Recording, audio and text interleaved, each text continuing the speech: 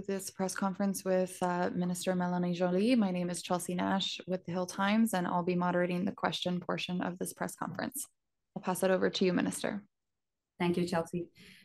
Hi, everybody. Bonjour tout le monde. So I'm currently in Abu Dhabi, the UAE. I had the chance to meet with Rem Al-Achemi, who is the Minister of International Cooperation.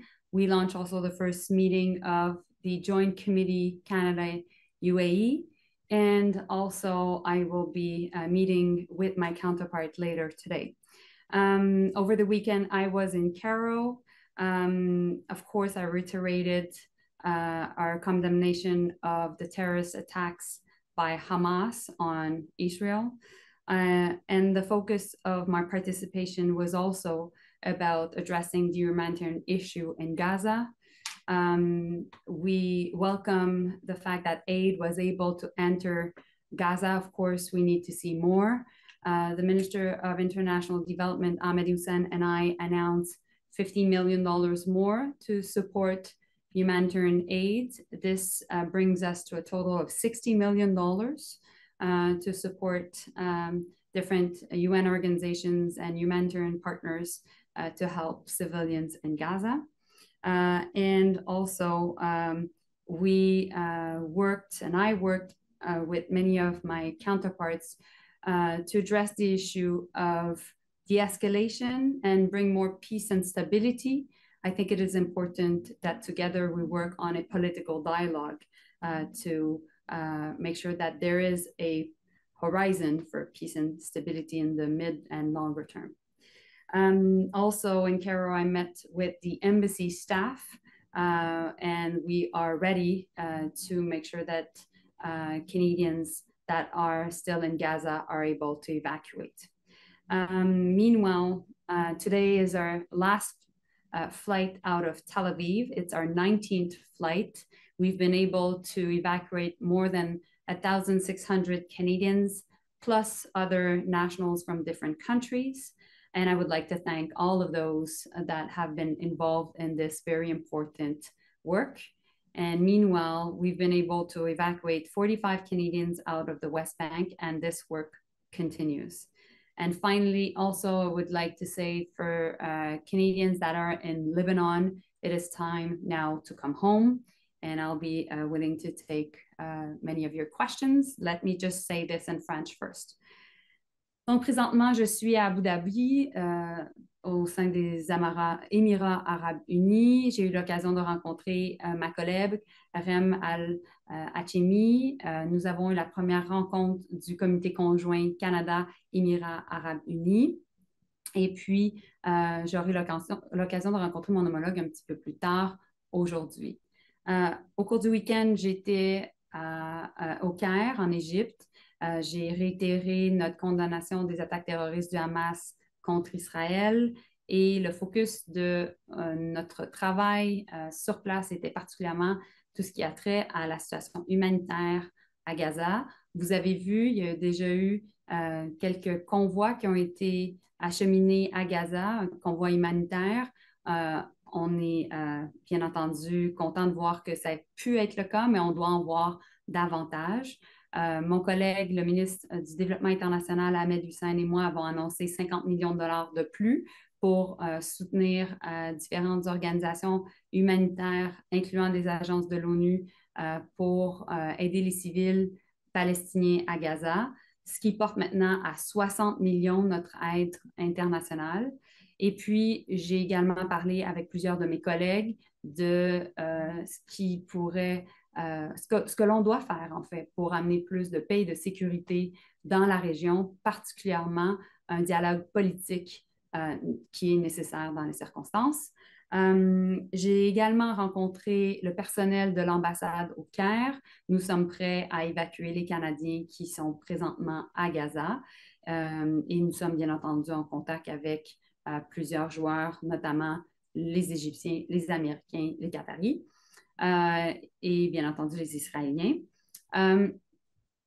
Maintenant, en ce qui a trait à notre évacuation depuis Tel Aviv, aujourd'hui est le dernier vol en direction de Tel Aviv vers Athènes. C'est le 19e vol que nous avons organisé. Nous avons été capables d'évacuer plus de 1600 Canadiens et autres nationaux. Et puis, nous allons continuer à travailler aussi sur l'évacuation de la Cisjordanie. Nous avons été capables d'évacuer 45 Canadiens et ce travail se poursuit. Finalement, lorsque vient la question de ce qui se passe au Liban, mon message est clair. Si vous êtes au Liban, c'est le temps de retourner à la maison au Canada. Alors voilà, je suis prête et disposée à prendre vos questions. Merci. Okay, we'll first go to Kate McKenna, CBC. I wanted to ask you about the letter calling for a ceasefire that was signed by a number of MPs, including Liberal MPs, and now we see the NDP trying to engage the Prime Minister, also calling for a ceasefire. What do you make of that, and will Canada be changing its position? Well, first and foremost, we're very concerned about the situation that is happening in Gaza. And I've said it, Gaza is right now one of the, if not the worst place on earth to be living. And so that is why I've been to Cairo over the weekend. That is why I'm also in the UAE. And that's why we've been engaging many partners on the region. I think it's important that we send a clear message of de-escalation, but also that we are able to talk about peace and stability. It is important that we talk about how we can engage on a political dialogue while we're dealing and managing the crisis right now. We need to think mid and longer term, and that is why we're talking about the political horizon of the region. One of the things that we heard from global affairs officials on Friday was that the first step to helping get Canadians out of Gaza was opening up that humanitarian aid corridor, and that seems to have happened. So what are the next steps in terms of getting those Canadians and permanent residents and their families out? So right now, Canada is not the only country having nationals in Gaza. Evacuation of foreign nationals have not happened yet. And so we're in contact with many countries, including, of course, Israel, but also the US, Qatar, as negotiations are still happening. Once foreign nationals and including, of course, Canadians are able to get out, we will be ready to evacuate them and bring them back to safety and making sure that they're back home in Canada. Okay, Dylan Robertson, the Canadian Press. Hi, Dylan. Hi, Minister. Thank you so much for taking our questions. I just wanted to know about the ceasefire. There are some calls within your own caucus for a ceasefire. What is the specific reason that Canada has not called for a ceasefire? Well, I've answered that question. I think it is important that we engage on the question of peace stability in the region. That is why it was important for us to be at the table in Cairo. And that is why also I'm talking with many important partners in the region. We have a long-standing position that Israel and the region would benefit from a two-state solution. We have a long-standing position that in all conflicts at all time, civilians must be protected. And so based on these long-standing position, I think that Canada is in a good position to be able to work on different ways to address the political dialogue that is necessary mid-term and long-term to achieve peace and stability. And I think we should never be scared of talking about peace. And you mentioned the need for dialogue, the need for de-escalation. Do you think there can still be a de-escalation when Hamas still has any kind of foothold? Well, first and foremost, Hamas is a terrorist organization. Second, all hostages must be released. Foreign nationals need to be getting out of Gaza. And of course, Canada will never engage with Hamas because of our position. We still think, though, that the work that is being done by many countries is important in order to get Canadians to safety. And that is why we're engaging with so many countries to that extent. Melanie Marquis, La Presse. Allô, Merci. Mélanie. Bonjour, Madame Joly. Pour en revenir encore au cessez-le-feu, à partir de quand est-ce que le Canada serait prêt à réclamer un cessez-le-feu comme ça? Puis qu'est-ce que ça prend comme condition pour établir le dialogue politique, pour parler de paix, comme vous l'avez mentionné? Ben, comme je l'ai dit en anglais, je suis très, très préoccupée par la situation à Gaza. C'est pourquoi je suis allée au Caire et participer au sommet de la paix. Comme je l'ai mentionné aussi en anglais, je pense qu'on ne devrait jamais avoir peur de parler de paix. Maintenant, il y a beaucoup de préoccupations dans la région par rapport à la situation des civils à Gaza, mais aussi comment on peut amener plus de paix et de stabilité dans la région. C'est certainement le travail que je fait en parlant avec plusieurs de mes homologues, que ce soit le Qatar, l'Arabie saoudite, que ce soit les Américains, les Israéliens, encore la Turquie ou encore aujourd'hui les Émirats arabes unis, parce qu'il y a une très grande préoccupation que le conflit pourrait devenir encore plus grand. Alors, le rôle du Canada dans plusieurs conflits a toujours été d'engager plusieurs pays pour amener une plus grande paix, une plus grande stabilité, et c'est le rôle que notre gouvernement on entend jouer dans les circonstances. Bien entendu, vous m'avez entendu déjà que Israël a droit d'exister, Israël a droit de se défendre, mais en même temps, on doit penser moyen et long terme comment on peut s'assurer que cette paix soit plus durable. Mais juste pour revenir là-dessus, à partir de quand est-ce qu'on peut réclamer un cessez-le-feu? À partir du moment où le Hamas est éradiqué, comme Israël semble avoir l'intention de le faire. Puis, si je peux me permettre, Monsieur Barbary aussi a parlé de la nécessité de détruire le Hamas. Est-ce que c'est la position du Canada également? Merci. Mais la position du Canada est que le Hamas est une organisation terroriste. Alors, on était clair là-dessus. On était clair aussi dans notre condamnation des attaques terroristes qui ont eu lieu le 7 octobre dernier. Et depuis ce temps, nous avons été là pour parler en Israël, parler à Israël. Je suis allée à Israël pour comprendre le point de vue du gouvernement israélien. J'ai été claire aussi dans la position du Canada sur le fait qu'Israël avait le droit de se défendre. En même temps, j'ai parlé aussi avec mon homologue de l'autorité palestinienne. J'ai fait référence dans mon discours au droit des Palestiniens à l'autodétermination.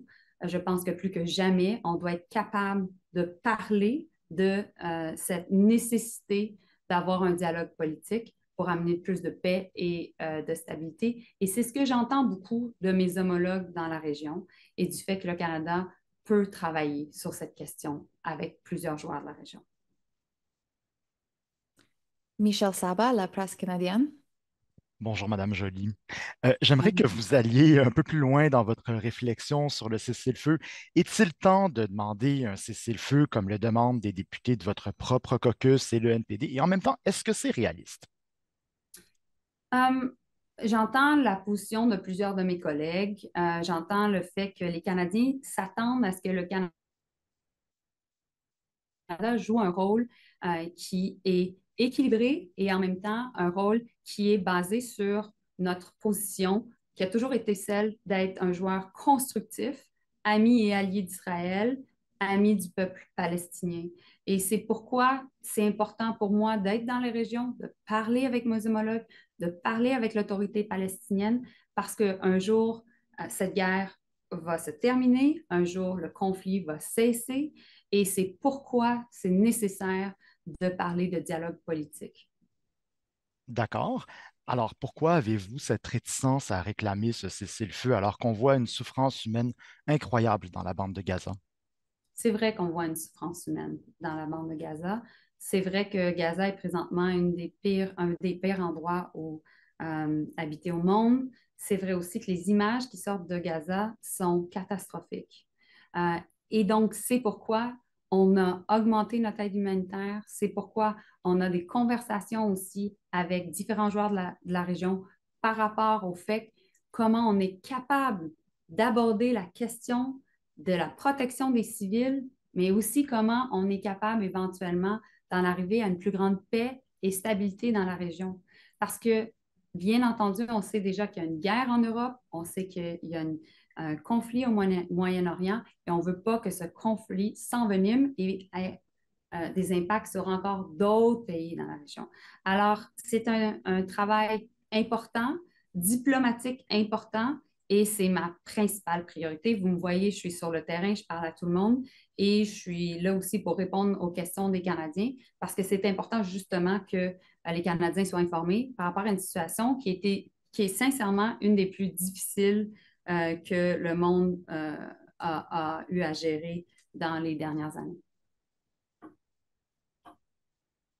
Christian Noël, Radio-Canada. Bonjour, Madame Joly. J'aimerais que vous parliez des 446 Canadiens qui sont à Gaza. Vous dites qu'on est en train de négocier pour trouver une façon de les faire sortir. Qu'est-ce qui reste à négocier?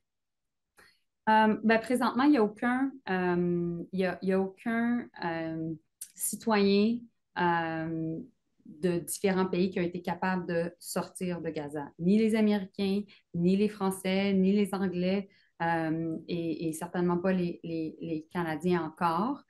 Ça fait partie des négociations qui ont lieu présentement. C'est pourquoi j'ai eu une conversation avec mon homologue égyptien, avec mon homologue qatari, pourquoi j'ai eu plusieurs conversations aussi avec différents représentants du gouvernement américain et c'est ma principale priorité.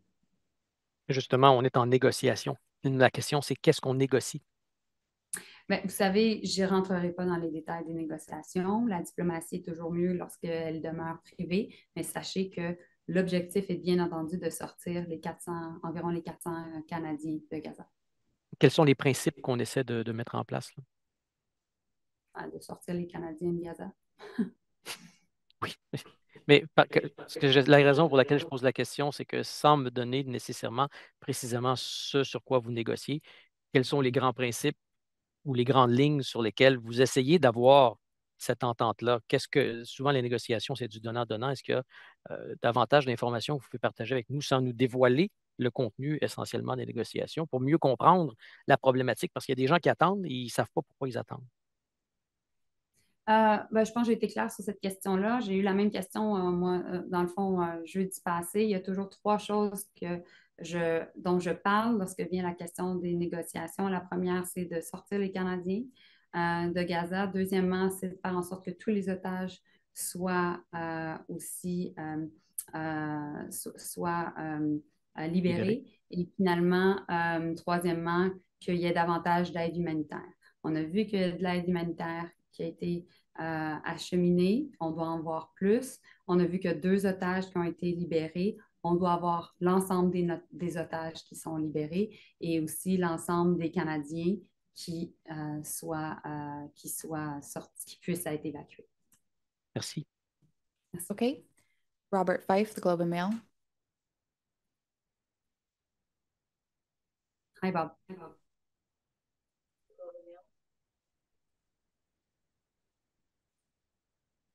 Well, hi, Minister.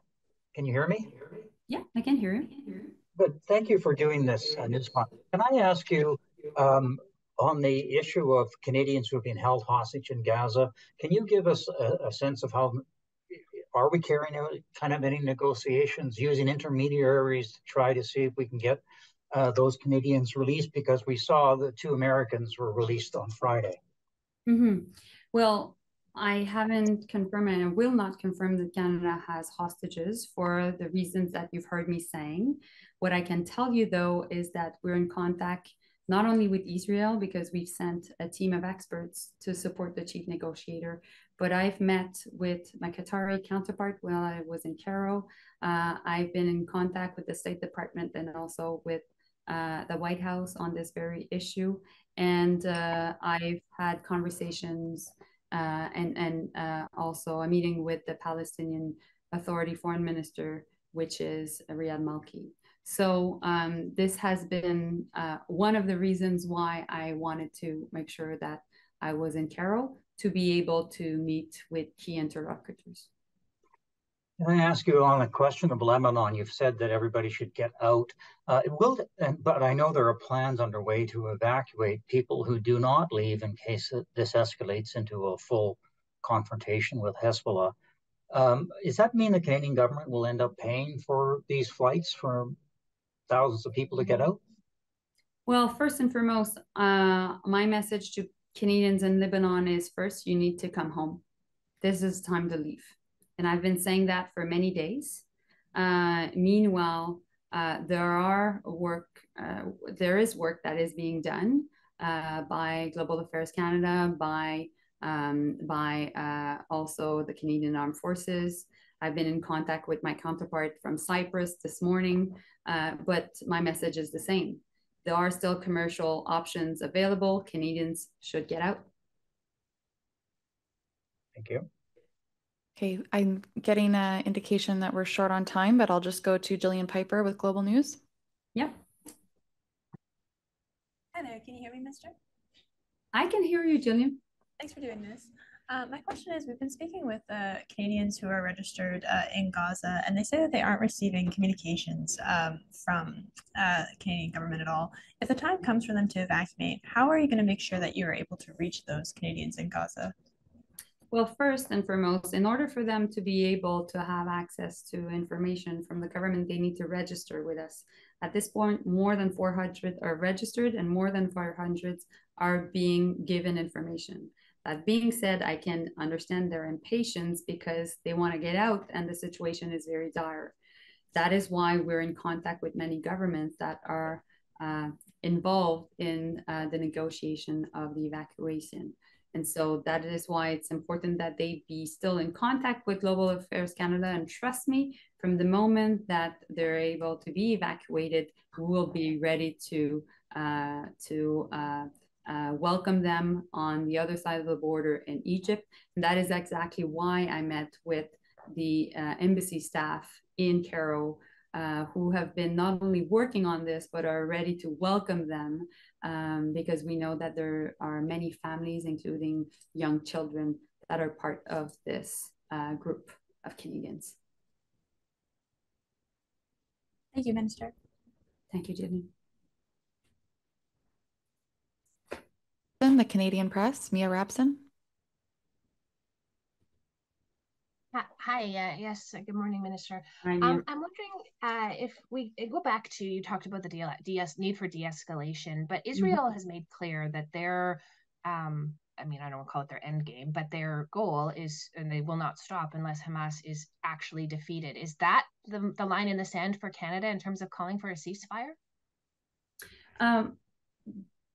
For us, it is obvious that Israel has a right to exist. And Israel has a right also to self-defend itself according to international law. And so we've been concerned with the protection of civilians. That is why I participated in the Cairo Peace Summit. And that is why also we decided to go further and not only announce humanitarian aid, but to talk about the outstanding issue, which is for Palestinians and Israelis to be able to live side by side in peace and security. And until this issue is not solved, there will be still issues in the region. And so that is why we are ready to support even more work on a political dialogue, and that we should not shy away from a collective responsibility to talk about peace, because this is the only region, that this is the only way, the only reason to make sure that ultimately we can bring back stability, which will lead to prosperity in the region.